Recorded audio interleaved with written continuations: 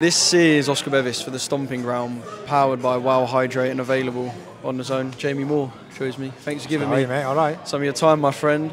They've gone full schmoozing mode for Pat Brown today. He's even had his face on the menu. Yeah.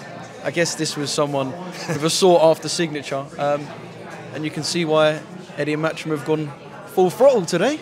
Well, from a personality point of view, without a doubt, you know, he's definitely got the characteristics where you would like to sort of someone who you're signing on. You know, he's very engaging, can speak well, good-looking lad. Most important attribute is he can really fight, and maybe even more important than that, he's a Man United fan. So that's even better for me. So let's see, that's my one downside to Pat so far. Yeah, well, there we go. Can't all be perfect. Yeah, exactly that. Yeah. So, but it's going to be such a good, exciting journey. You know, I think he's said it himself a few times. He just loves having a tear up. It's not just all guts and glory though. You know, he's quite good technically. He just likes having a tear up. So that's the best bit. The worst type of person who likes having a tear up is when they're technically not that good. But Pat's really good. You know, we're going to get to work with him now over the next sort of 6 months, 12 months. You know, working on defensively, that more intelligent type of pressure. You know, choosing when to go, choosing when not to. And me and Nigel have already sat down and started sort of putting those tracks in place. And I think in 12 months' time, everyone's going to be sat here talking about a fighter who, you know, in the not too distant future after that will be gunning for a world title. I'm really excited about the journey, and it's been a delight to sit down and talk to him. He's a really, really lovely bloke as well. Yeah. Would I be right in saying he represented Moss side in the ABAs? So he's someone that's kind of been around you guys for a while. He was at Sale West, which was his dad's club, and then he moved to Moss side, changed clubs to Moss side, which I think he was very, you know, dignified move from his dad. His dad believed that he needed to go somewhere else to pick up some different, you know, skill sets. He'd boxed Conor Tudsbury and lost on Nigel's show, and it was straight after that he sent him to their club. So I just think it's a lovely story, and you know, Nigel setting up that gym in Moss Side, I think it was 16 years ago, with an idea that he was going to change kids' lives, not even ever envisaging that it would get to the stage where they would start to turn pro, and you know, really make a massive change to their lives and hopefully make some good money and change it for the long run. So I've actually set an amateur boxing club up in my area because of the success what Nigel's club has. So it's a really nice story.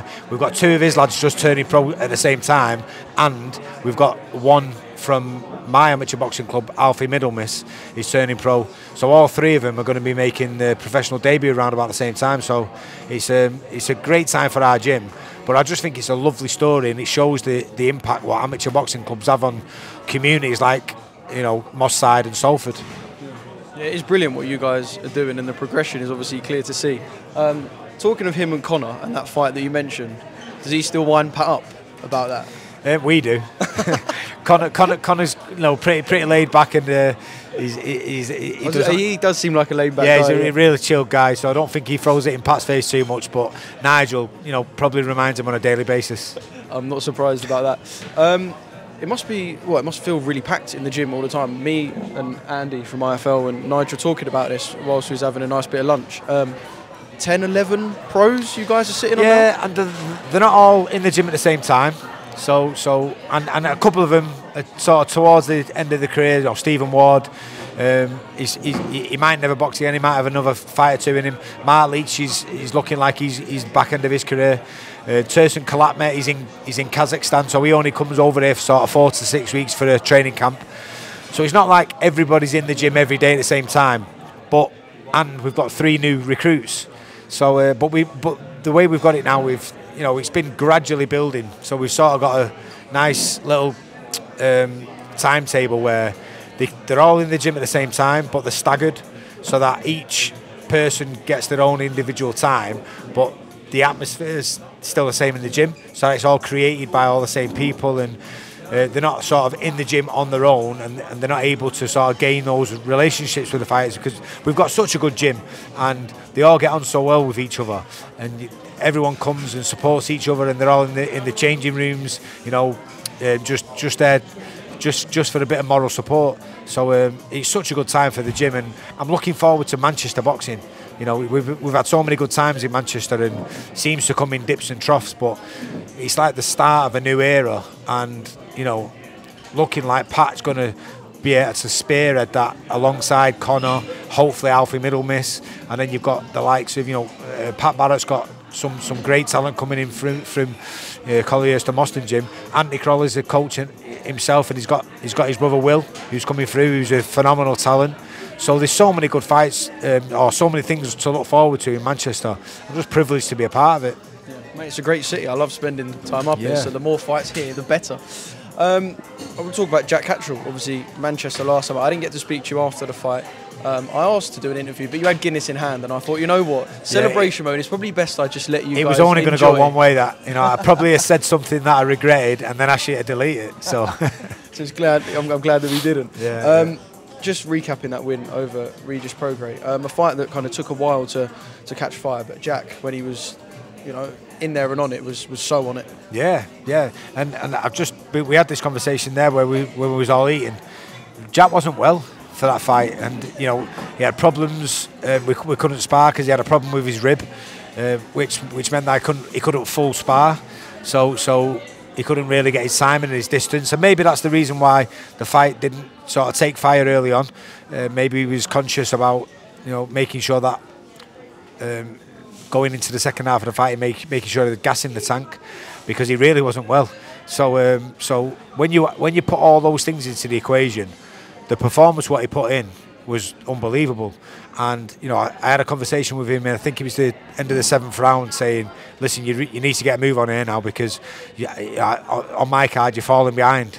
And to be fair, the response what he gave me, I couldn't have asked for anything better. And he turned, you know, that 9th round was the turning point. It was a big round, a 3-point swing, and then he finished strong and got a fantastic win under his belt.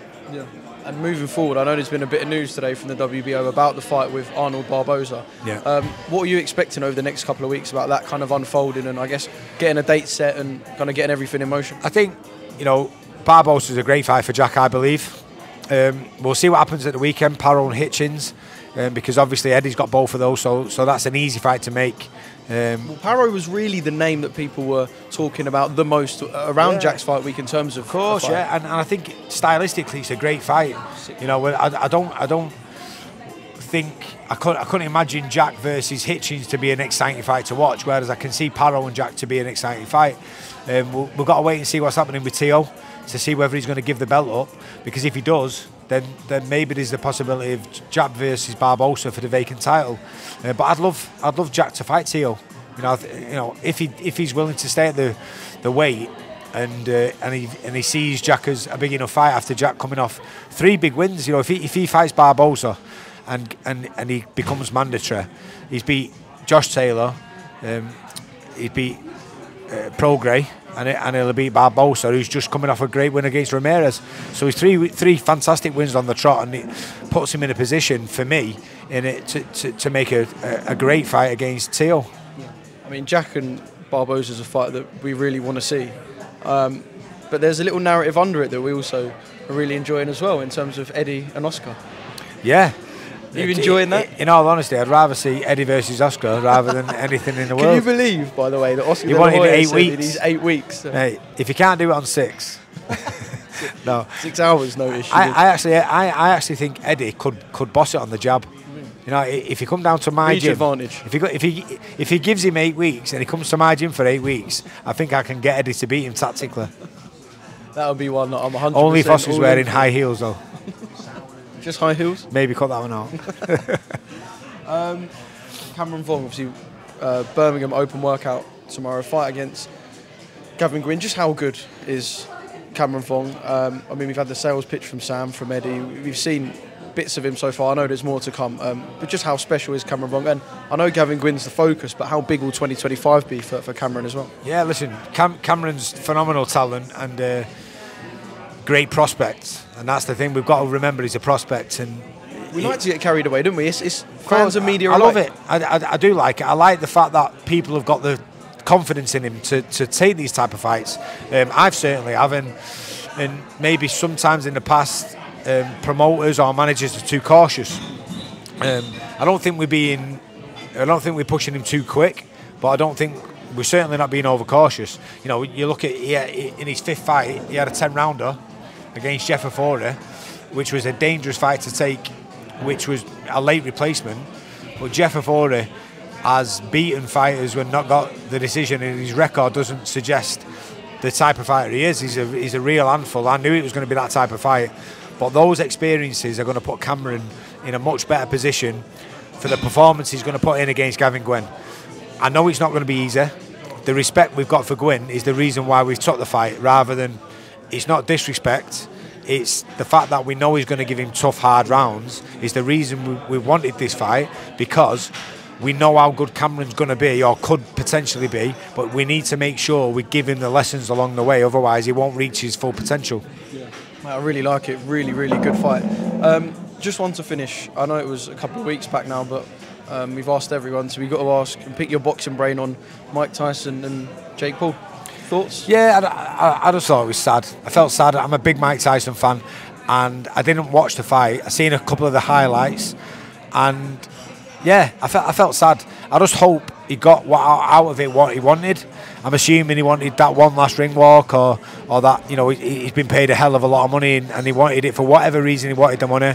I hope that he's happy and he's content, and I hope that he hasn't sustained too much damage. I just said to somebody else in a different interview, I'm really sort of sat on the fence in terms of this, you know, YouTube stuff and Jake Paul and the influence he's had on boxing.